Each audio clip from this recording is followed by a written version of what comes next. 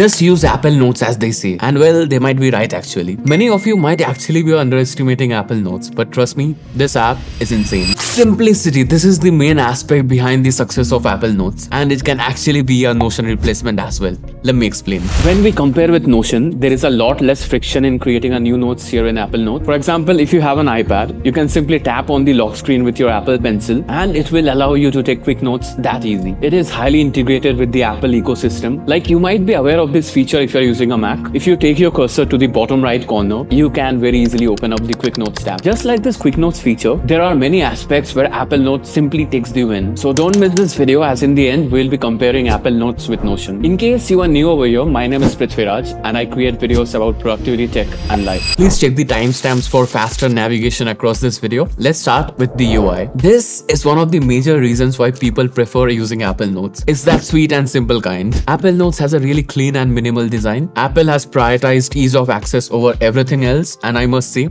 they have really nailed this aspect. This is how it looks on the iPhone, this is how it looks on the iPad, and this is how it looks on the Mac. Super clean in all the devices. Navigating throughout the interface is simple for both beginners as well as experienced users. Ever since I read this book, Building a Second Brain by Tiago Forte, I understood how much important it is to exactly manage our notes. We often collect our ideas and inspirations from various sources, but we need one single trusted system to organize them. By organizing our information systematically, we can quickly access what we need without having to waste time looking across a lot of information, which can be very overwhelming. The organizational system here in Apple Notes is very simple, as I previously mentioned. Everything you need lies here on the left-hand panel. Also, you can create folders very easily to organize different aspects of your life. You can simply drag and drop folders like this to create subfolders. Super easy. We also get the option of adding tags, which can be super handy for quickly finding stuff. When you have a well-organized system for storing resources and ideas, you can quickly access whatever you need. So if you take a look at all the folders that I've created, I have categorized them based on different aspects of my life. For example, I have this segment called Content Ideas. Here I simply store all the random video ideas that I get all of a sudden. This folder called In Progress consists of all my ongoing projects and the things I have. And also I have a scripts archive. In case I needed to access any particular script from any of my past videos, I can very easily find them here. Also, I have this admin folder for storing any important paperwork or any other legal information, for example, my tax file. And they are not really fun when you lose them. Trust me, I've been there. So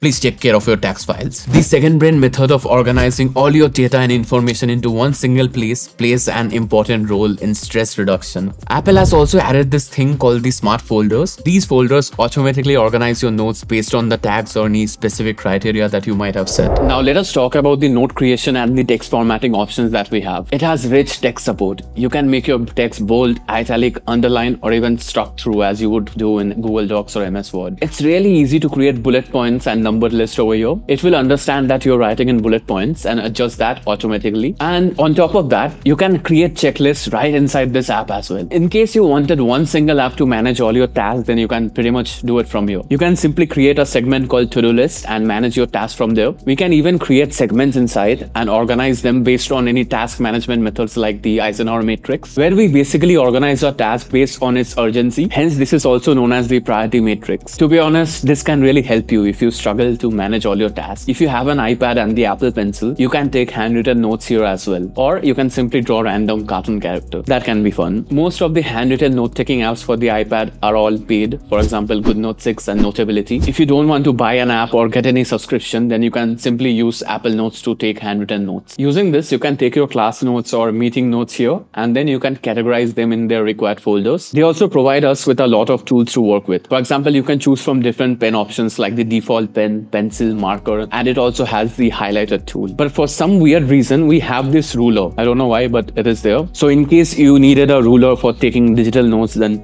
it is there. And the undo and the redo buttons are very conveniently placed. This app is also able to recognize your handwriting and make it searchable. So you can just type it out and it will search it out for you, even in your handwritten notes. If you're a student, then you can import the PDFs of your entire workbooks inside Apple Notes and take book notes directly inside your PDF. One thing that I really like that it offers this thumbnail view for your PDFs. This allows you to quickly navigate across your PDF without having to lose your mind with the number of pages you might have. Really helpful, as this makes the navigation process a lot more faster and smoother as well. I have my daily planner template loaded up here in Apple Notes, and I can quickly access it from there. Planning your day is such an important step if you want to stay productive and organized in real life as well. We are also able to take voice recordings into our notes as well. I mostly use this feature while writing the lyrics of my songs. I can like hum in the tune, and it's really helpful. Na na na na na, seeing all the waves.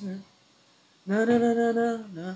If you wanted to do proper project management here in Apple Notes, then you can do that as well. You can create tables inside Apple Notes. For example, let me create my content planner table so that you get the idea. If you want, you can keep track of your recurring subscriptions and finance by creating table inside Apple Notes. And we can of course add media inside Apple Notes. You can simply drag and drop your photos, videos, links, maps, and even scan a document right inside a note. It's like a mini filing cabinet right inside your pockets. And please consider subscribing to my channel if you're enjoying this video. Will help me out a lot. The search function inside Apple Notes is top-notch. It can find through text, handwriting, attachments, or even your scanned documents. You can even spotlight search a specific note without having to open Apple Notes. For example, you quickly needed to access any information. You can simply press Command plus Spacebar on your MacBook to open up the spotlight search, and then you can simply type the content of your note and it will simply show up on your spotlight search. Super easy and helpful, I must say. If privacy is your concern, you can also lock your notes. If you have any notes that you would like to keep private,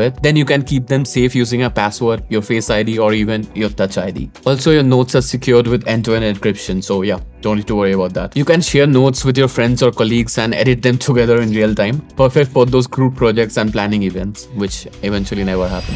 Alright, so let's talk about the cons of Apple Notes. The biggest hindrance that I faced, and many of you might face, is that it's an Apple-only software. It has no support for Windows or Android devices. You can access them from the web, but the experience is really bad.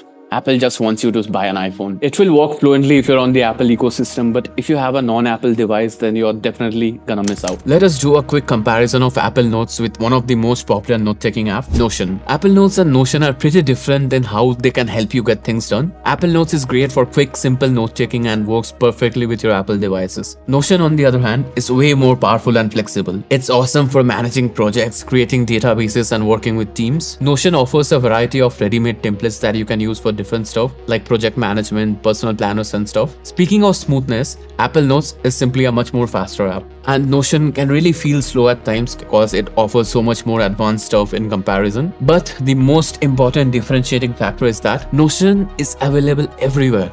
Literally, Windows, iOS, macOS, Android, everywhere. And it just syncs in perfectly. If you want something straightforward, go with Apple Notes. It will help you get things done without any hassle. But in case you are looking for more advanced features and more customization options, then Notion is simply the way to go. Alright, so this was about how we can organize our notes. But how do we organize our real life? It's really important we stay organized if we want to be more productive and achieve our goals. Click here on this video, and over there we have discussed how one single app has helped me take control of my entire life. See you there.